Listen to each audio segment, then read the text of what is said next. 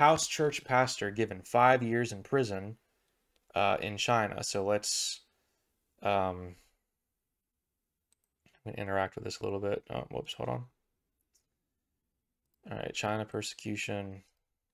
All right, House church pastor given 5 years in prison in China.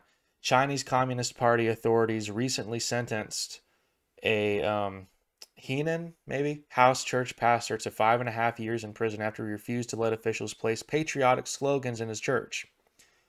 He's right for not allowing that, right? Screw the Chinese Communist Party. Screw that worldview.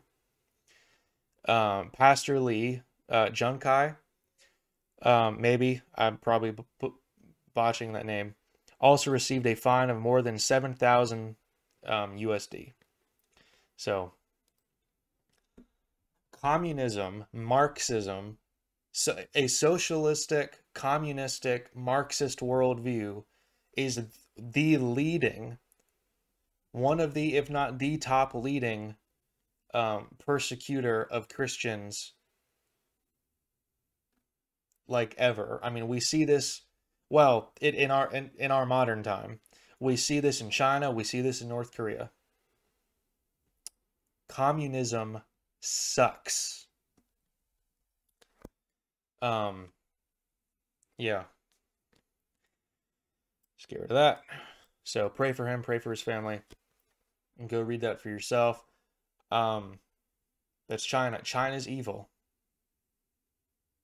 Their government is one of the most evil governments of our day.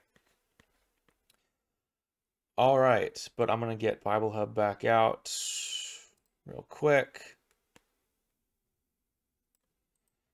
and interact with it, and let's go to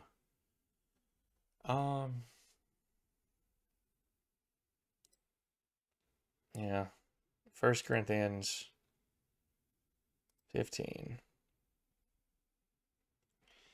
All right, and I'm just gonna leave that there like that. Okay.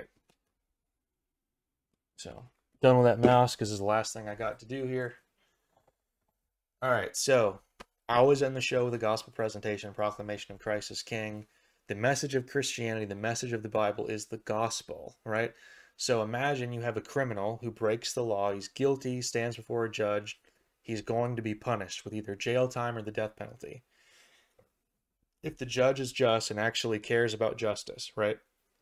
Well, in the same way, all human beings, excluding Christ, of course, have a sinful nature and sin and break God's law, the Ten Commandments, right? All of us have committed idolatry, have had other gods before God, have broken the Sabbath, right? Have dishonored our parents. We've hated, we've lusted, and according to Jesus, that is adultery and murder of the heart. Some people have actually committed adultery and have actually murdered.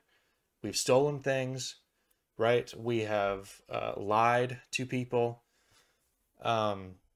We've coveted, and we've taken God's name in vain. We're all guilty of these things. And God is a just judge who will send people to hell forever for their sins. But if someone pays the fine and the debt or bails out the criminal, they can go free even though they committed the crimes. That's like what Christ did. Jesus Christ, the Son of God, the second person of the Trinity, the one who is truly God and truly man, lived a perfect sinless life to give righteousness to those who are unrighteous. He died on the cross to give atonement and forgiveness to people who need atonement and forgiveness, sinners.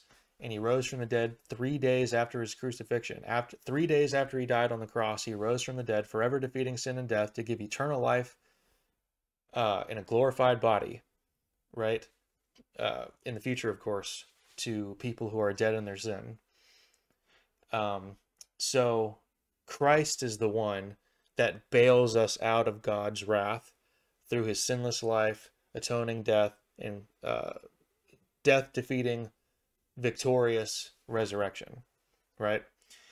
So imagine you are going to go on death row, or that you're on death row, you're going to get the death penalty, someone takes it for you and you get to go free. That's like what Christ did. Christ bears the penalty in our place so that we don't have to bear it. But, you know, if you want to be bailed out of God's wrath by Christ, You must turn from your sin, repent, right? That's what repentance is, and place your faith and trust alone in Christ alone for salvation. You must repent and believe in the gospel, believe in Christ. And Christ is also king, right? He is King of kings. He is Lord of lords. His kingdom is on the earth. He is putting all enemies under his feet right now. He's on his throne. He's ruling and he's reigning, and he will win the world. His kingdom will put all other enemies will be defeated.